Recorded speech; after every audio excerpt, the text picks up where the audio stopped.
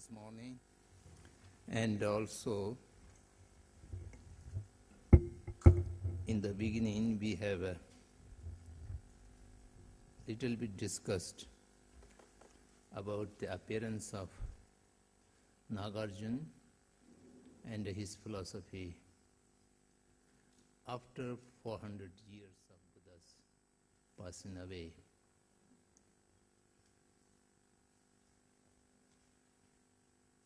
It may not be perfectly acknowledged by historian people, but even today the history do not consider Nagarjuna later than 100 AD, and some of them already taking it 100 BC. Whatever it may be, we do not know exact dates of the composition of Madhyamik Mool Karika. Madhyamik Mool Karika is the basic text on which the entire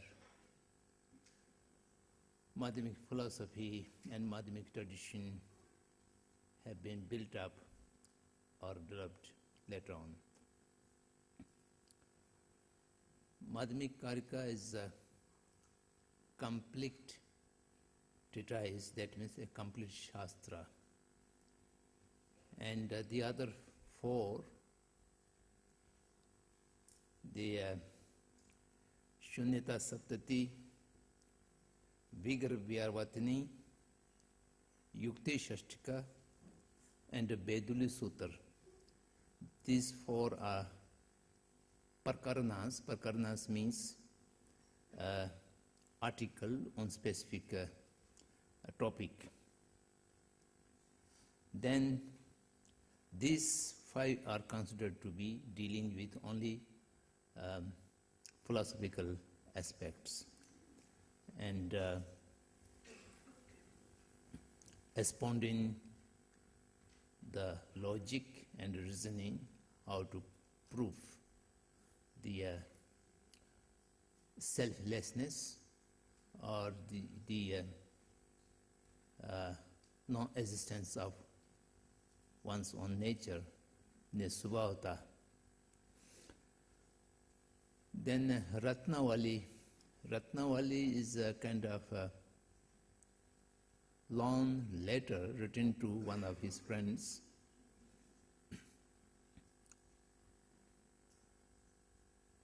a king of at that time in Bridava,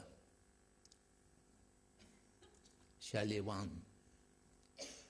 Nagarjuna's dates are mostly discussed on the basis of the dates of the Shalivan dynasty, but unfortunately Shalivan dynasties are also a number of kings which named as Shalivan.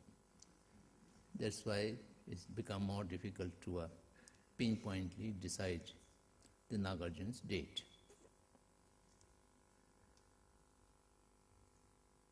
After writing the Madhyamik Mool Karika, Umasavashirap, a new chapter, a new a kind of period was opened in Mahayana Buddhism, a new thing which is Madhyamik philosophy that come to light. Nagarjuna also wrote many other treatises which I am not going to referring here because this is not very related to Madhyamik philosophy. And the debate whether Nagarjuna lived for 600 years or lived a normal life, maybe 80, 90, 100 years, this is also debatable. And the modern historians always trying to argue that there were three different Nagarjunas. The first Nagarjuna is the author of the Madhyamik Karika, And the second Nagarjuna is the author of the Ayurveda treatises such as Yukti Shatak. And the third Nagarjuna is who wrote the Panch Karma, that means the Tantric treatises. But all the early Indian authors who refer to Nagarjuna right from the Aryadev. Aryadev is a direct disciple of Nagarjuna and who lived with Nagarjuna for a number of years and who also refers Nagarjuna's entire work.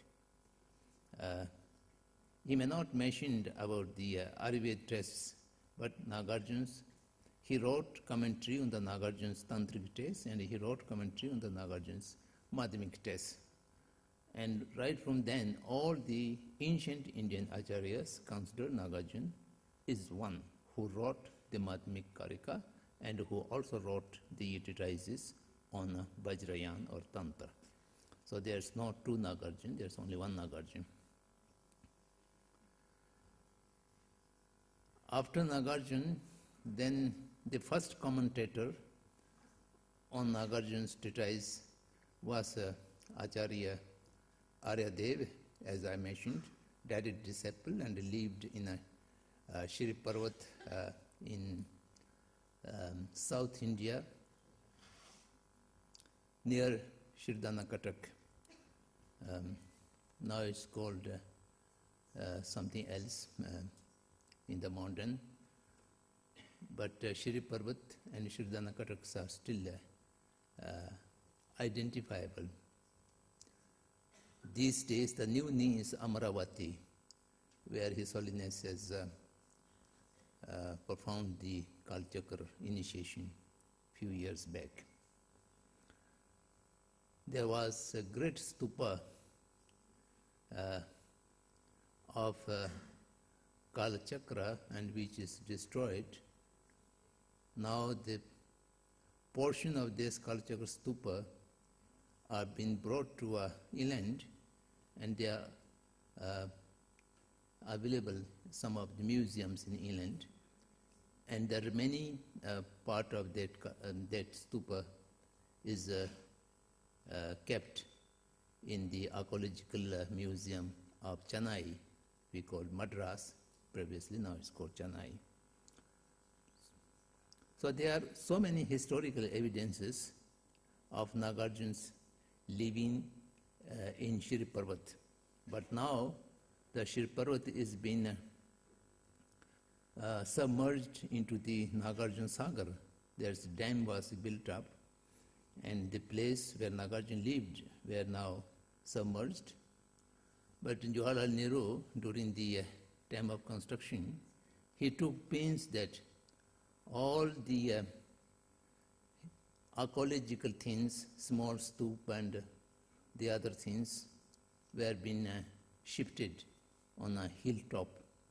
They are still available. Anyhow, these are not relevant. Then in the process of development of Madhyamik philosophy, we find references of the 8 great commentaries on Madhyamik Karika. Out of 8 great commentaries written by Indian scholars, I think within 200 years or 250 years of period after Nagarjuna, only 3 are translated into Tibetan language. The rest are, we only find some references, but they are not translated into a Tibetan language. The translation available in Tibetan language is, the first is Akotobai, commentary of Akotobai in Tibetan language called Kalenjime. And we do not know who is the author. Some people said this is an auto-commentary, and this is not. It is not auto-commentary. It's very clear. But not very later, but Buddhapalit, Baba Vivek, Chandrakirti, none of these other three great commentators did not give reference to the Akutobai. So it may not be considered very important at that time. The other available commentary is the Buddhapalit's commentary. Buddhapalit, we do not know whether a direct disciple of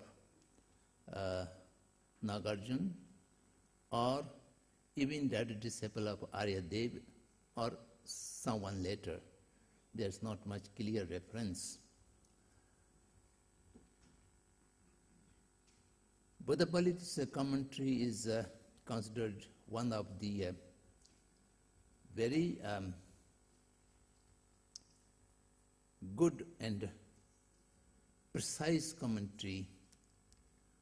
Most of the Tibetan scholars, Sakya Pandit and Tsongkhapa and Karmapa Rupi Durji and Ranjun Durji and all other scholars such as Longchen Ranjamba, whosoever have commented on Madhyamika Mulkarika, the Buddhapalita's commentary has been considered to be very authentic and important. Then after the written of Buddhapalit, the commentary of the Madhyamika Mulkarika, then the very famous scholar Baba Vivek, Robin Ledenchik. Baba Vivek was a very forceful and a kind of aggressive writer, and he wrote a very long commentary on Madhyamika Mulkarika, and that commentary is known as Prajnana Pradip, Shirabdumi, Prajnana Pradip.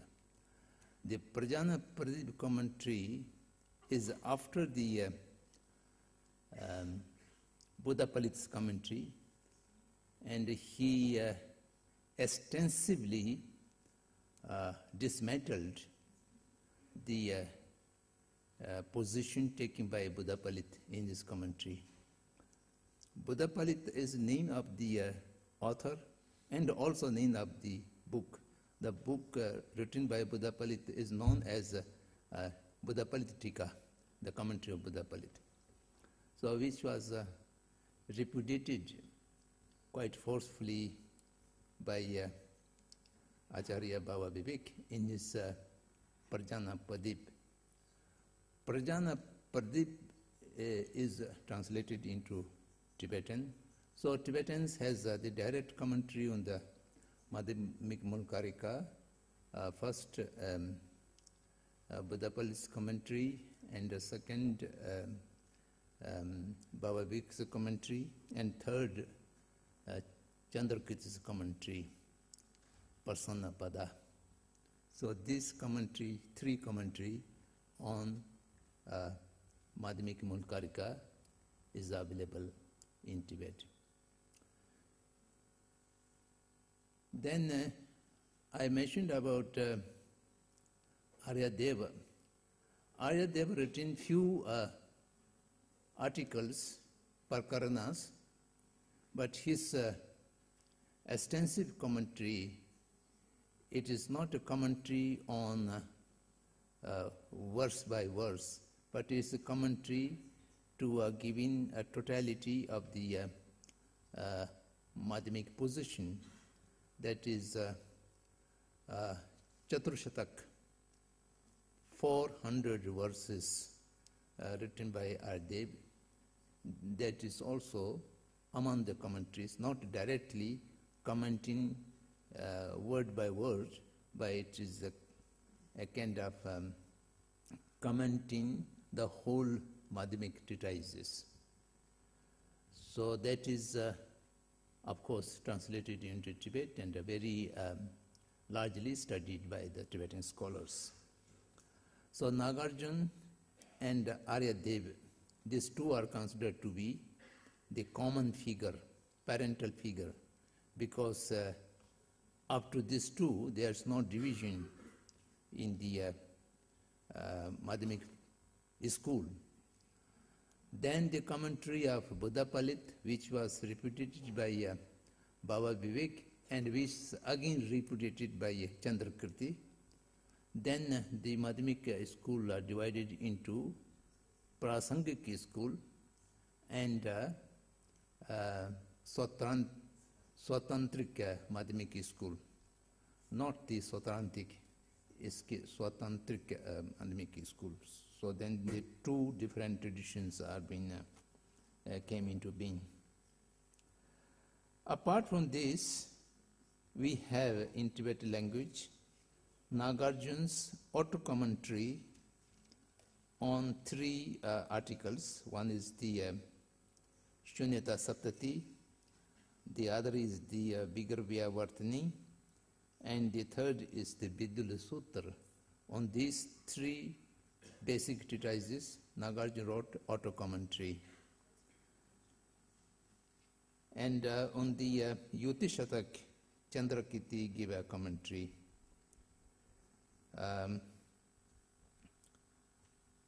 So these are the commentaries on the Madhyamik Mool Karika and other related Madhyamik Karikas. In Chinese language, there is a huge voluminous treatise which is called Madhyamik Shastra. And Chinese people believe that, Chinese translators believe that this is written by Nagarjuna.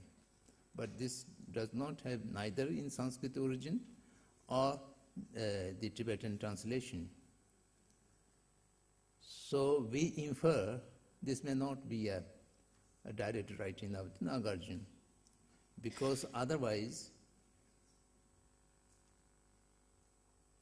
Aryadeva, Buddha Palit, Baba Vivek, Chandrakirti, and many other scholars who have commented into Nagarjuna's work should have given some reference about the existence of such a huge voluminous treatise, but there's no reference anywhere. But in Chinese language it do exist, and I don't know what kind of contents in there, but it belongs to a Madhyamik school. It appears to that Buddha Palit have written, apart from the commentary on Madhyamik Munkarika, he also composed many other treatises, but unfortunately only his commentary on Madhyamik Munkarika is translated into Tibet. No other his work is available in Tibetan translation, nor in Sanskrit original. These days we are not able to find. As Aryadev wrote the Chaturashatak quite independent of the Nagarjuna's work, commenting on Nagarjuna's work, but it is a bit independent. Similarly, the Baba Vivek wrote two great famous treatises.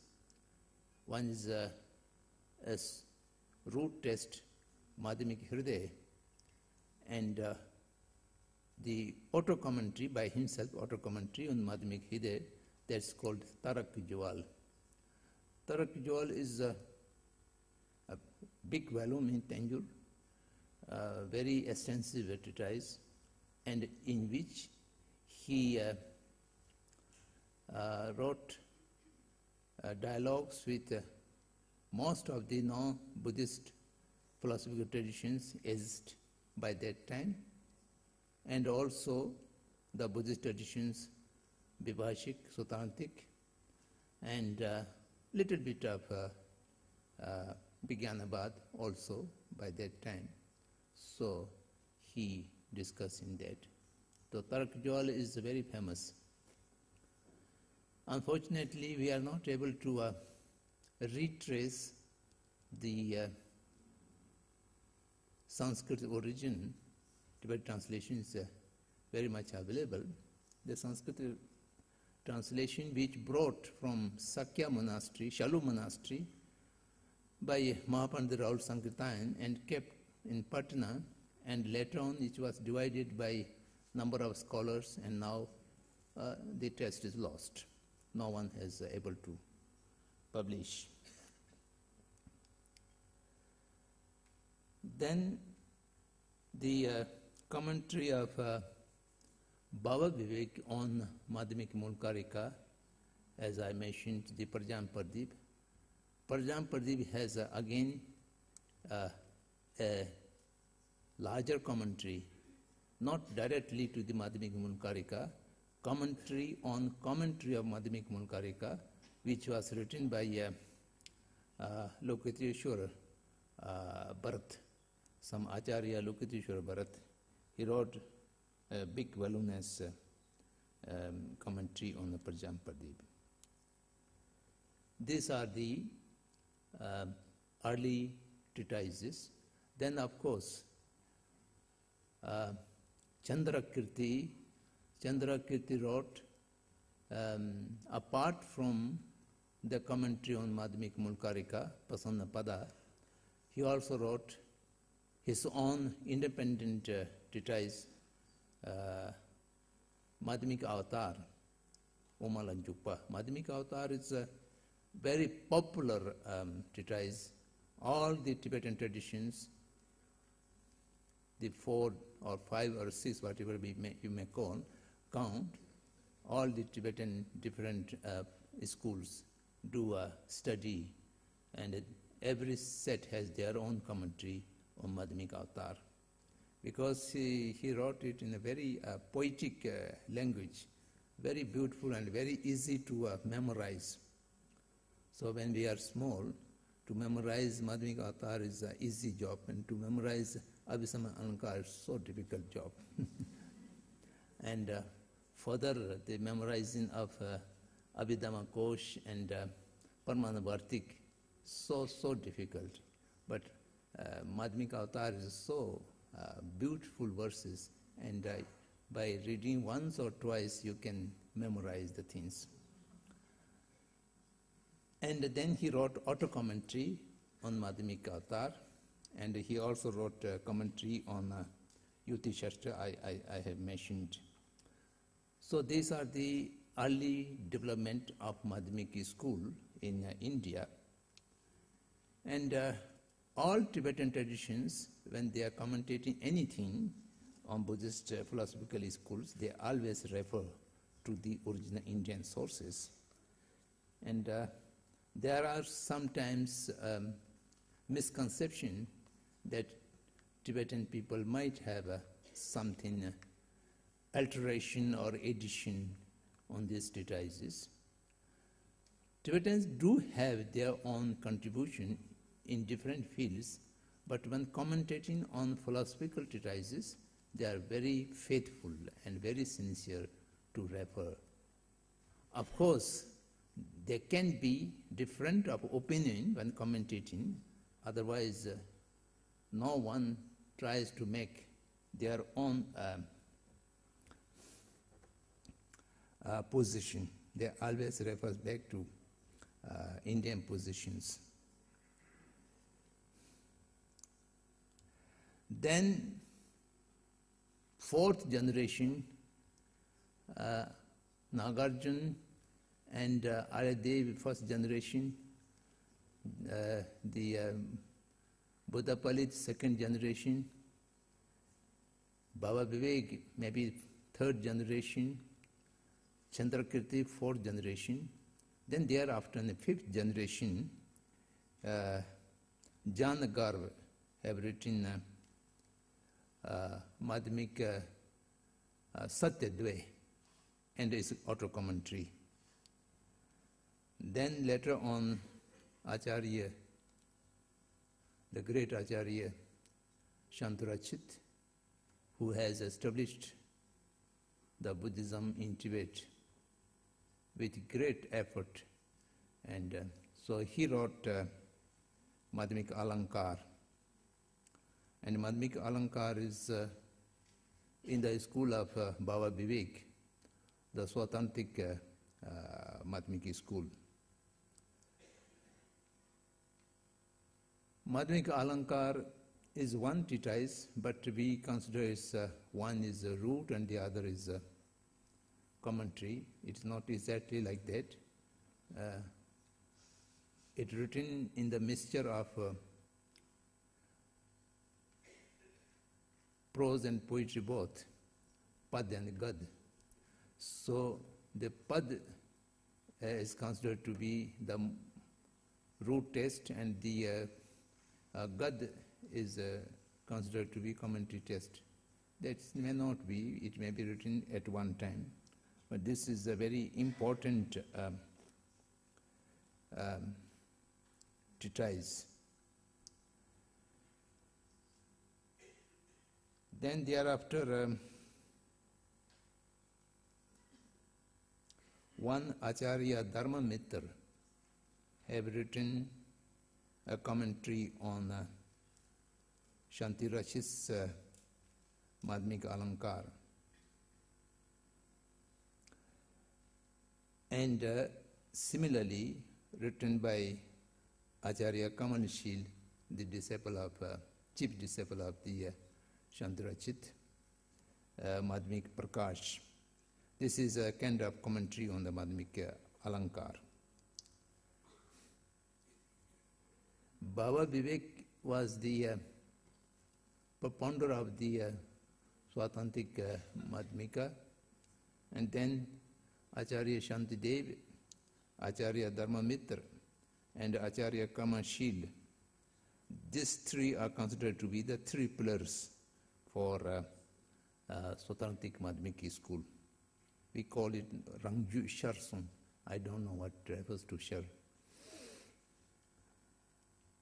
Then later on, after these Acharyas, of course Acharya Shantidev have written Bodhisattva Acharya, in that the 9th chapter is exclusively dealing with the Madhyamika philosophy. Then Arya Shur and Arya Nag Buddhi, Acharya Nag Buddhi, Acharya Mukti Sen, Acharya Haribhadra, other Acharya Bodhijan, and much later Acharya, the great scholar Abhyankar, Acharya Abhyankar, who have written very extensively on Pajaparamita and also on Tantras. So these are some notable Acharyas up to 10th, 9th, 10th, 11th century.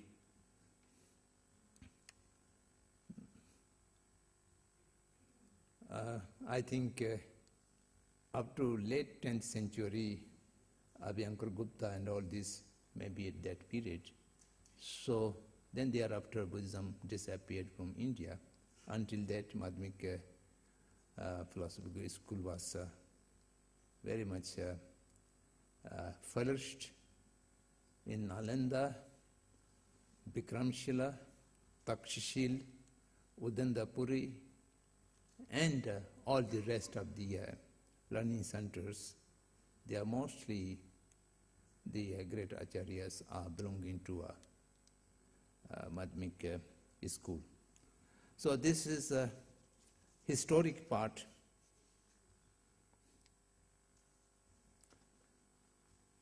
And how much texts are available from India to Tibet that I tried to mention to you. And tomorrow then we will go into the concepts and positions in the philosophy. So after having said that, now we shall come to the questions. There are a number of questions. I don't know whether I'm able to respond. We will try. Yes, please. So the first question is about the ultimate truth of beings and phenomena. It says, do beings and phenomena share the same ultimate truth, Buddha nature, Rigpa, or Dhammakaya?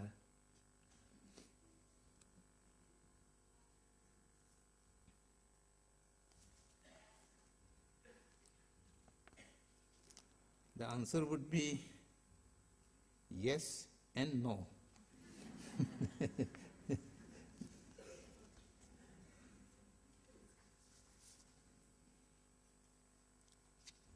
Ultimate truth is, of course, pervasive to all existing things, which includes being and the phenomenon. Chuda Kansa, both are included within the ultimate truth.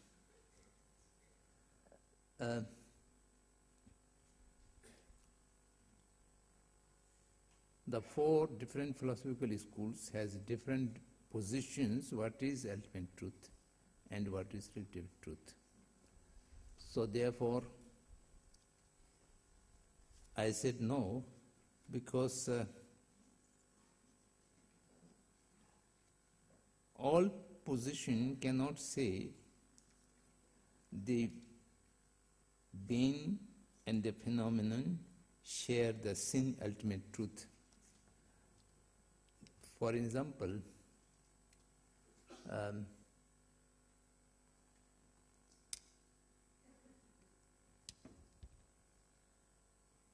in a Vivashik concept,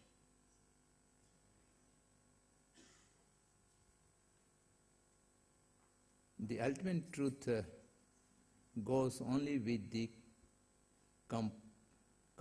compounded things. So beings, yes, there are ultimate truth on the beings, but on the phenomenon, some of the phenomenon do have ultimate truth. The other phenomena, which are in the category of uncompounded, that does not have any ultimate truth. And ultimate truth and relative truth in their sense are entirely different, which is not pervasive to everything. In the Madhyamik view, of course, the conventional existence of being and the conventional existence of phenomenon, both are in the realm of relative truth. And the selflessness or the shunyata of being and the shunyata of phenomenon, both are in the realms of the ultimate truth. And there, both shares the ultimate truth. But the Buddha nature, Rigpa or Dharmakaya, non-Buddhist concept, more a non-Buddhist concept, maybe Western religion and philosophical traditions, or Indian Brahmanical traditions, when they talk about creation of the world and creation of the individuals, then they have to accept some beginning. So since we do not talk about the creation or creator, so everything is on interdependently arising, and among the interdependently arising, there are certain category which does have a beginning and which also have an end, but only the mind, the clarity or the consciousness, that does not have a beginning. So therefore, this is just a speculation or hypothesis that there is a beginning of the existence, and who does not have accumulated any karma, and these are not talked about in a Buddhist canon, and it may not be accepted by any Buddhist school. Of course, there are two schools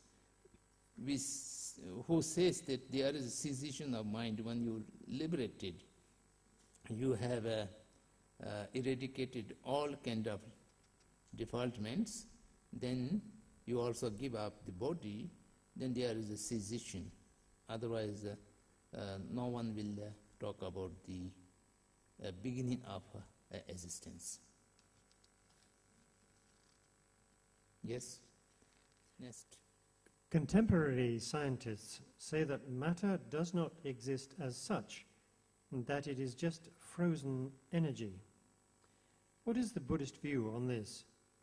Clearly, there is my material body and the material world that the mind can control or alter. Is mind separate from matter, or is matter just some sort of misperception of mind's own energy, its own luminosity?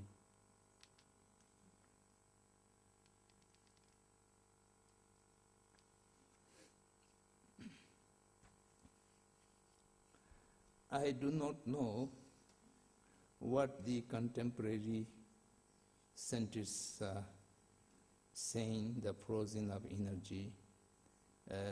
I have no knowledge about it. So therefore, I cannot appropriately respond to this question, because one portion of question is I'm ignorant of.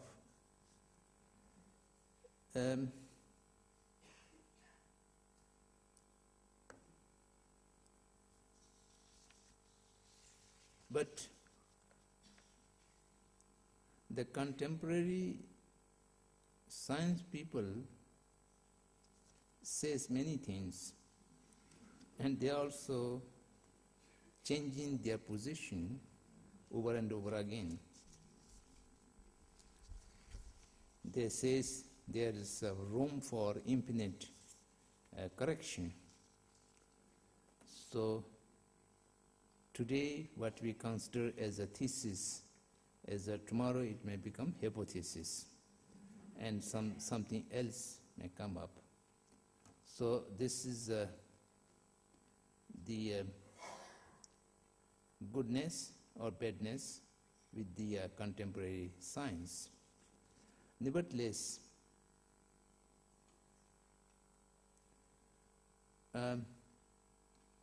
these expressions, energy and frozen and all this,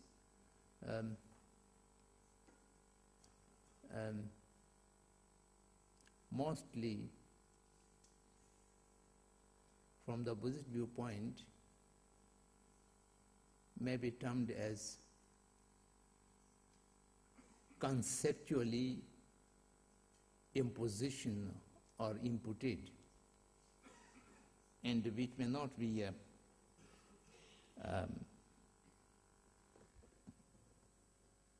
tangible and verifiable in the ground of reality.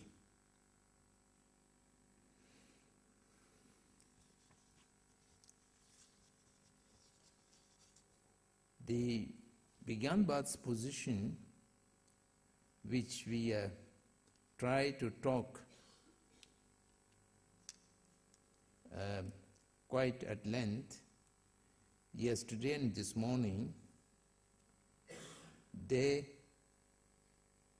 very forcefully argue no existence of a subsistence of the matter outside the mind. That position, again I don't know, is compatible with the idea of frozen energy. that we shall have to ask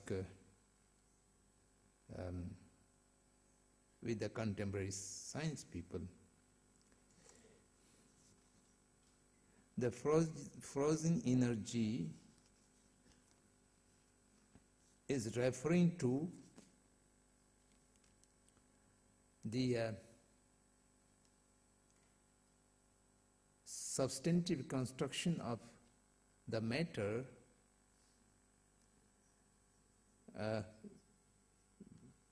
which does not differentiate it from the substantive position of the mind, then it may be near or perhaps compatible with the position of Vijnanabad. Otherwise, it may be speaking entirely something different.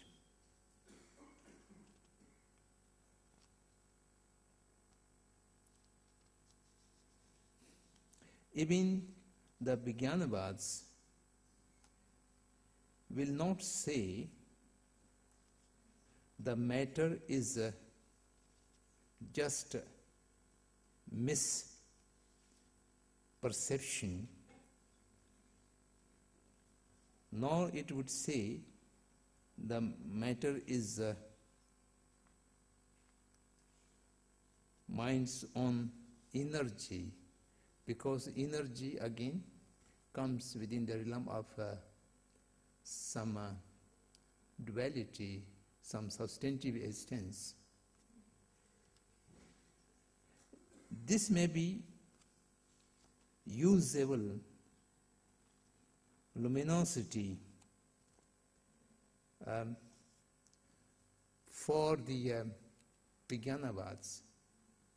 Vijnanavads always says that the entire matter is the result of the cause of the mind, and the cause of the mind creates the matter with same substance of the mind. There is no different substance. So that's why the mind and matter are remain as one jay, one darb sata, one tangible or material thing. So there is no different darb sata to both. So in that case, the expression luminosity is as a metaphoric word saying that the mind in its enlargement or in its projection, it includes matter, then that may be a bit of similarity with the Vijnanabad position.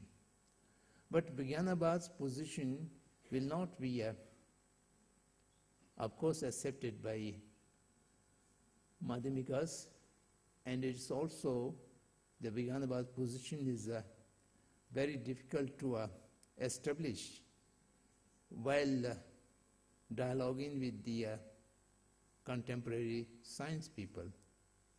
The contemporary science people are more comfortable to dialogue with the position of the Prasangik Madhyamikas, and sometimes the Vajrayana, the tantric position, they are more easily understandable. So I am sorry I cannot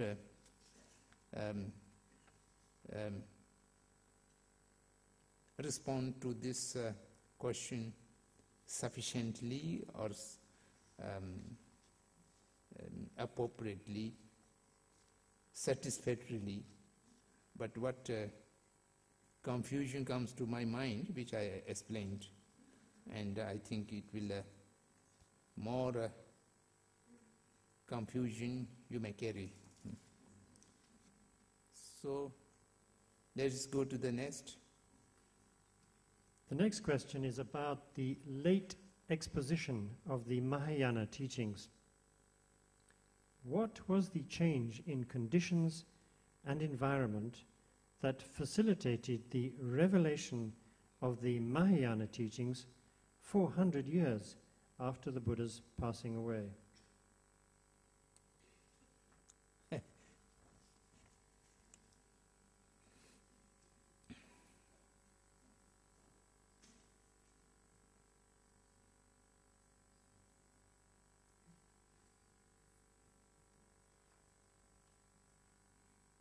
I don't know.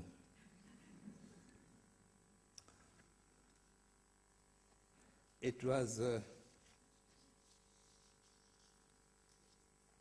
400 years after Buddha's passing away, but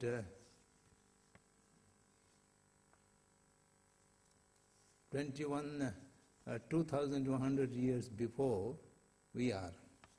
So it's very early time. We can only speculate, and I do not have any historical account of this.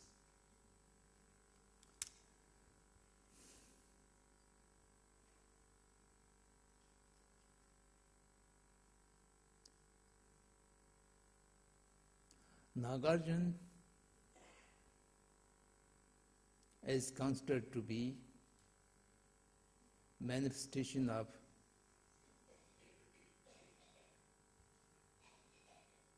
Manjushri, Bodhisattva Manjushri.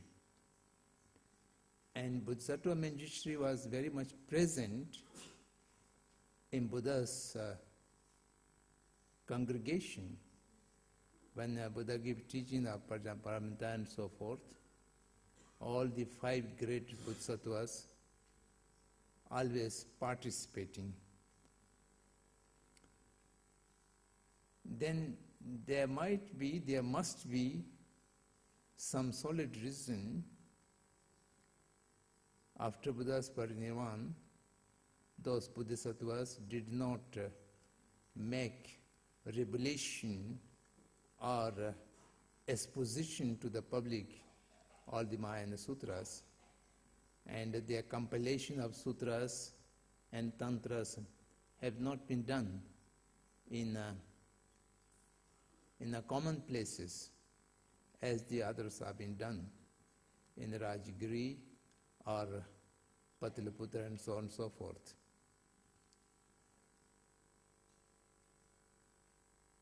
Buddha had said when he was asked to encounter with the 6 non-Buddhist teachers in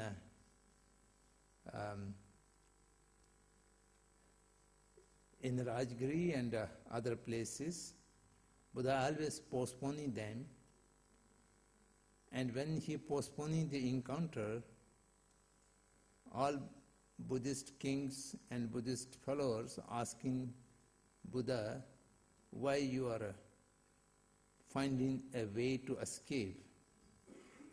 Why you are not fixing the date to make argument with the non-Buddhist teachers? And Buddha's answer always used to be, I alone know the appropriate time. No one else knows the appropriate time. I alone knows the appropriate time. So it is a kind of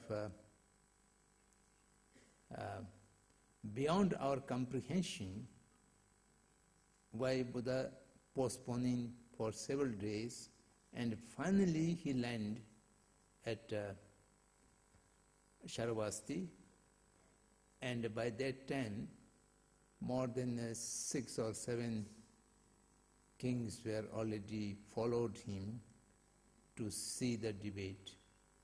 And then he started the encounter. So it is struck to me why he says, I alone knows the time. And similarly, he was asked to ordain the bhikkhunis, then he was postponing, and he says, I know the time. And finally, the ordination took place. So what I am saying that Bodhisattva Manjushri was very much present, even the 10 of Buddha's teaching of Buddha's teaching of Prajnaparamita Sutras. Then at that moment, very moment, when after the Buddha's teaching, the Manjushri could have compelled them and make public. It didn't. But Buddha had given the prophecy that Nagarjuna will born after 400 years, and he will bring the Mayan teachings into the light. And only Buddha knows why after 400 years. So this is very difficult to imagine or speculate. This may be a work of pure academic historian, having no faith in any dharma or religious tradition, look from the viewpoint of ordinary, modern events or happenings to occur.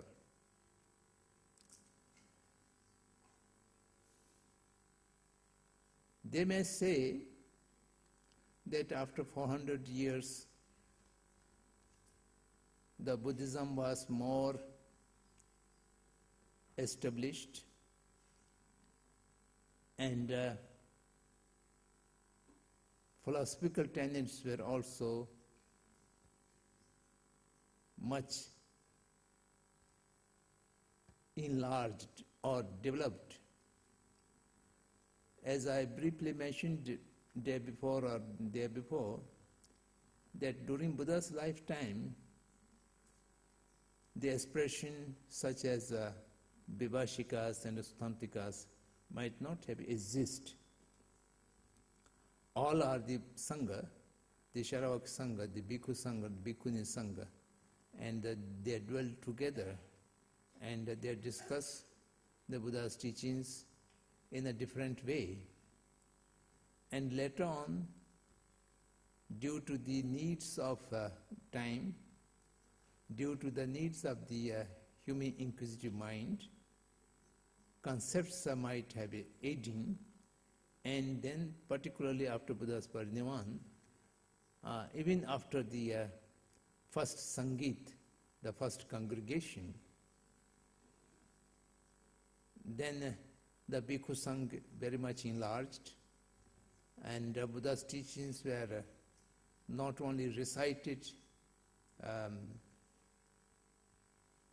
by the memorized people, but they begin to written down on clothes or paper or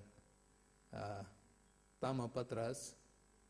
So the beginning of recording and beginning of writing, which was started even Buddha's lifetime, but largely after first Sangit, then a more philosophical tenets might be coming in or finding out the Buddha's teachings. So then after 400 years, it may be more acceptable social and conditions of the Sangha to bring the Mahayana Sutras. This is only a speculation. We cannot say definitively. If Nagarjuna alive today, we might have asked him, why you come after 400 years?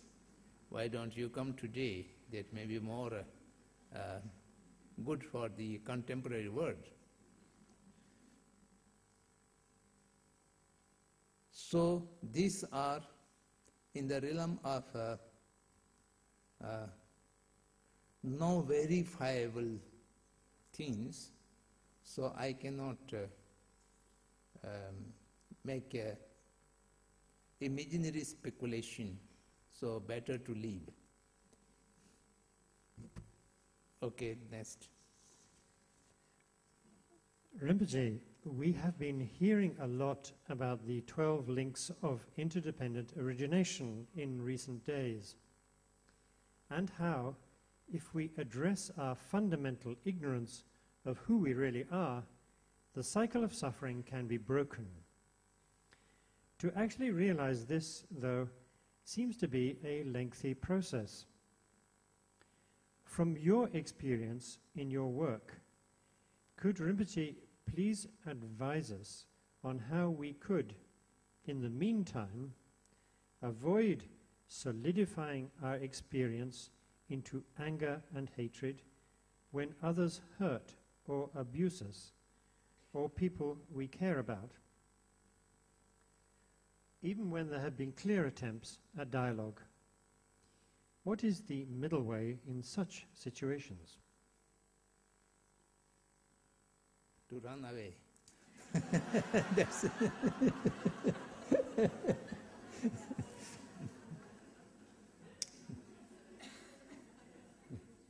As we run away from the Chinese force, it's better to run away.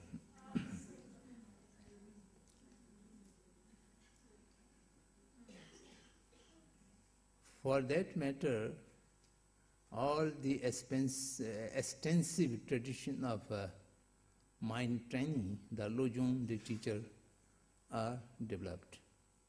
Of course, until the eradication of the first link, ignorance, you cannot eradicate all negative emotions, but you can very substantially reduce the negative emotions.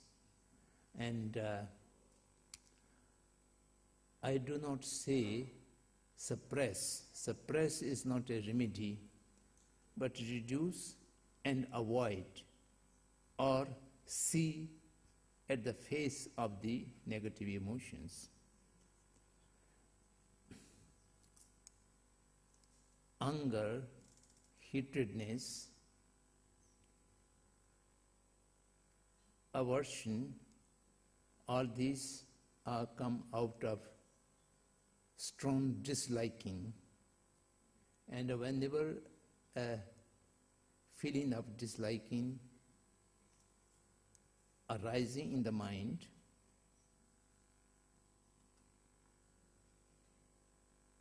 the most important is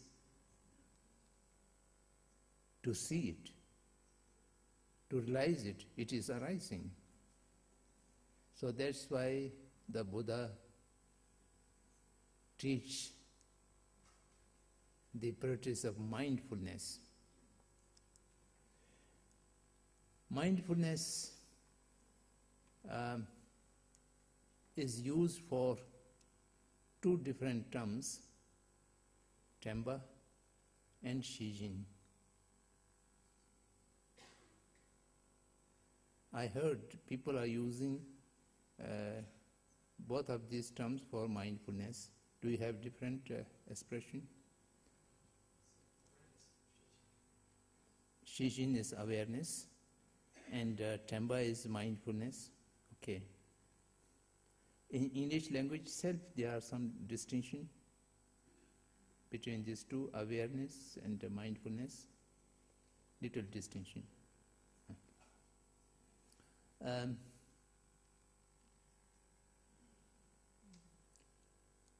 We have to keep ourselves accustomed to have a kind of awareness, to watch the movements of mind, to watch the arising of different emotions. So there are different meditation masters has different kind of method. Someone are teaching mindfulness in working, mindfulness in eating, mindfulness in talking, and mindfulness in answering to the telephone, so on and so forth.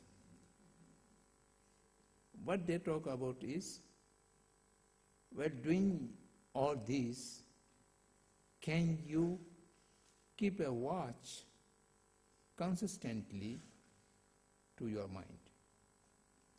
Because, for example, you are talking on telephone, the other counterpart with whom you are talking is not physically visible before you. In spite of that, the words you are hearing from the telephone can hurt you.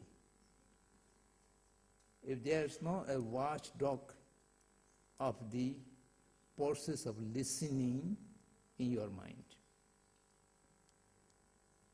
you will realize that you are hurt and you have reacted sharply and put down the telephone with angrily.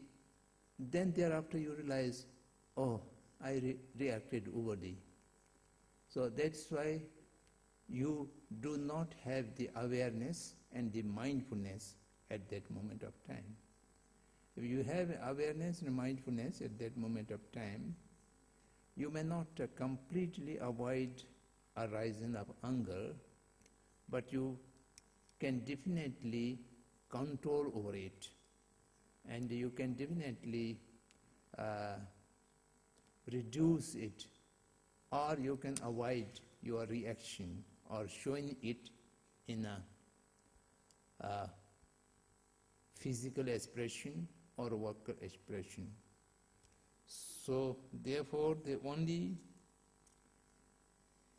middle way in such situation would be watch your own mind and guard your own mind. One of the Katamba Gishi Langruthamba, used to say, I have nothing to do but to watch my mind all the day. This is only my job. I carry a sharp weapon of mindfulness and stand on the door of my mind, and whenever a negative emotion comes, I immediately, before it enters into the door, I stop it on the door. So he used to say, this is something jokingly, but it's a good thing. And he used to keep a black chalk and white chalk in his cave. He's living in a cave, and he is just watching his own mind. And as soon as a negative emotion comes, he put one line by black chalk on the wall of the cave. And some positive emotion comes, then he put a white line. And in the evening, before he going to the bed, and he count them. Then if the black lines are more and white lines are less, so he take his right hand by left hand and scold him. You, you bloody fool, you stupid, you have done this and you have done that. You are not a good meditator, you are not a practitioner, so on and so forth. If white lines are more, then he take his left hand by right hand. Good, you are shabash. Okay, you keep up and do better tomorrow.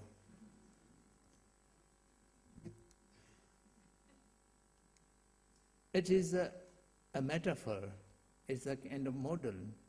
So we have to be aware all the time. My late friend Jiddu Krishnamurti used to say, unconditional awareness and observation. So it's difficult to understand what is unconditional awareness or observation. But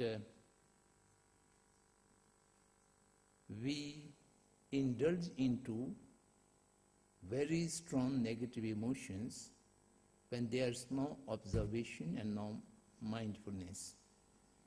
The sampragyana and smrit, anusmrit and sampragyana. This is to sampragyana is the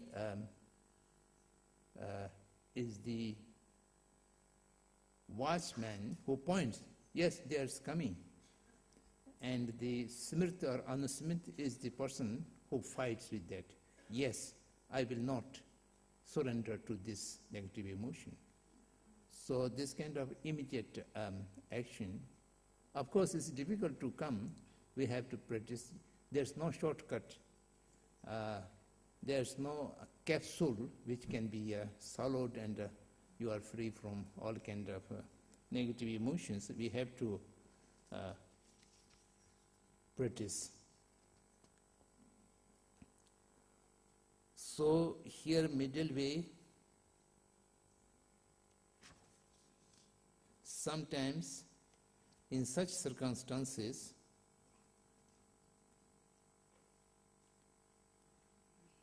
middle way is to pause, to postpone, and to think and to watch.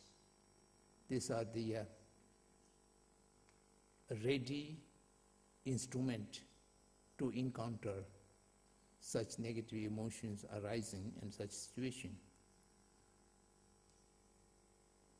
So I find the compilation of various Lojong tests and printed in a small booklet, and you keep in the pocket like Mao's literature by the Communist Chinese. They always keep it here, red book, and something comes, immediately take out and read it. So you read this Lojong advices in the morning, and when situation comes, perhaps you can take it and again read and to control yourself. Oh, we are not through. Yes, okay. Next.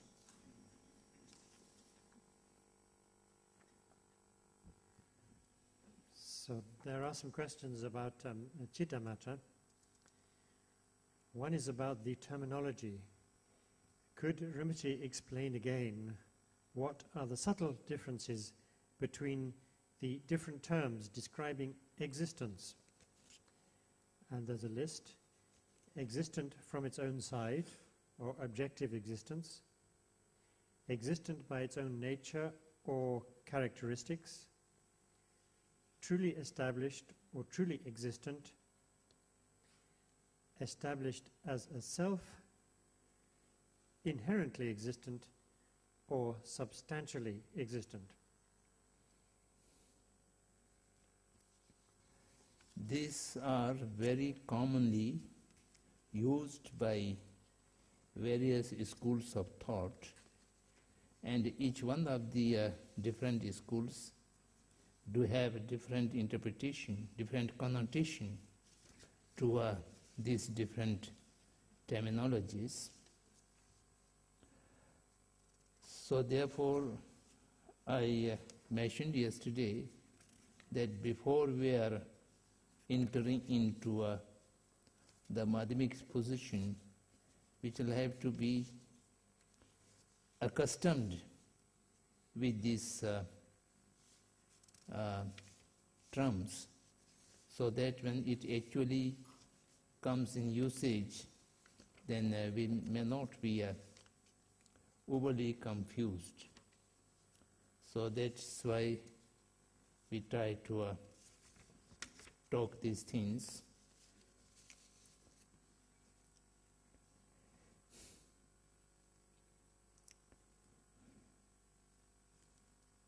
Objective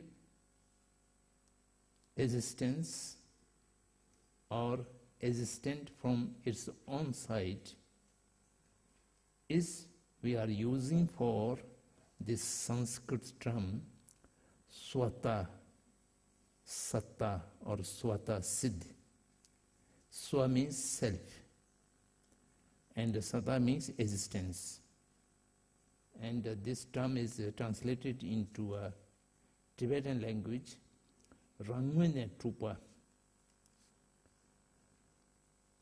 That means it exists from its own side, or it exists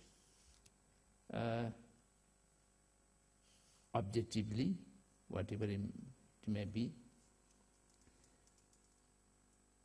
The Prasangika Madhyamika denies nothing exists from its own side. And other than the Prasangika school, all the rest of the school says this is synonym with existence. Something exists, it shall have to exist from its own side. If it does not exist from its own side, then that means there's no existence. And they consider if something is not exist from its own side, you cannot impose the existence. And in other words, there is existence, then it should be able to find out when you analyze it.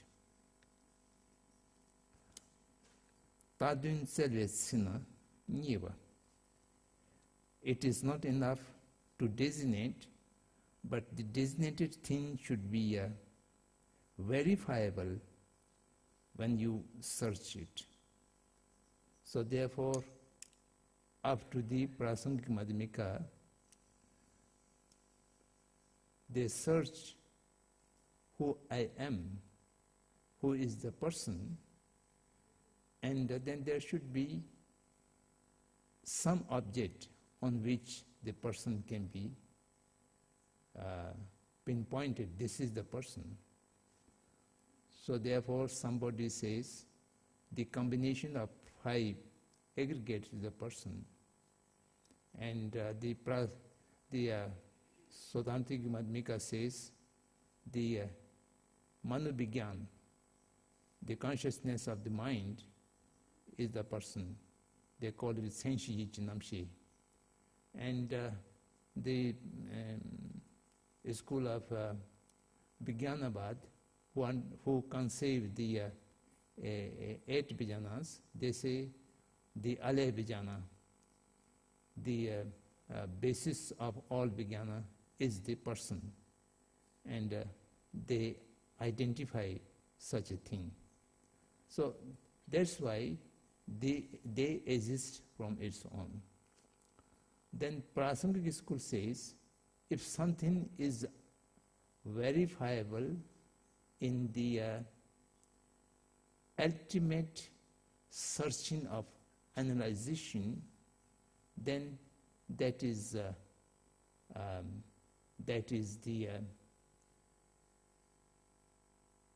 the opposite thing of the reality. So therefore you shall have to negate. So nothing is verifiable when analytical research in the sense of ultimate reality. So therefore nothing exists from its own side, but it is just on interdependently, circumstantially designated by name and by mind or by thought, and that designated, only the designated thing should be suffice as existence. So similarly, the existence by its own characteristic, these two are not much difference. These two are almost synonym, but it is differently used, because the Rangisenj Tuva Swata Lachana Siddhi for the Vijnanabadis, the conceptual imposed things do not exist by its own characteristic, but the Partantra do exist by its own characteristic. So for them, this expression differentiates some of the natures of the three different categories.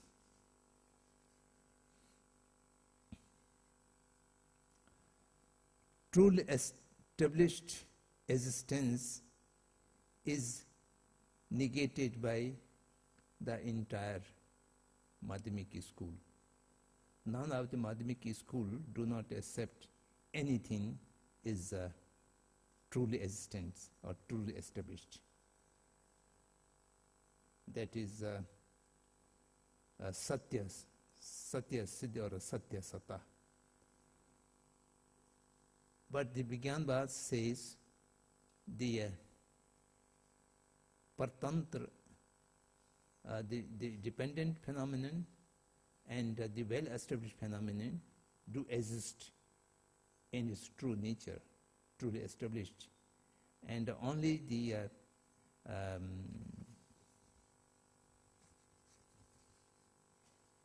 conceptual, constructed things do not.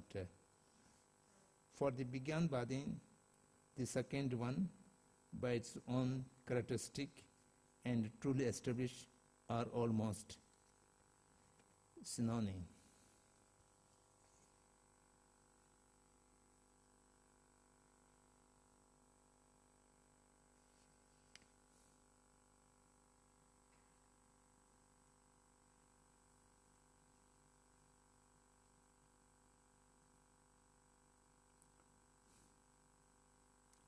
Inherently existence is also very near to objective existence and also characteristic existence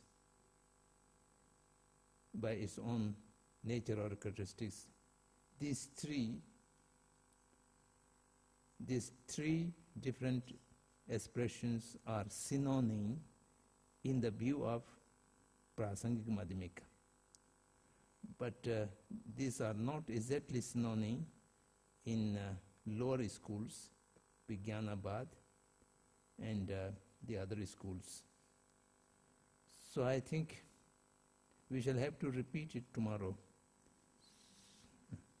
Today the watch says this is enough. Or the watch says you are not capable of explaining. So let us stop here. Thank you.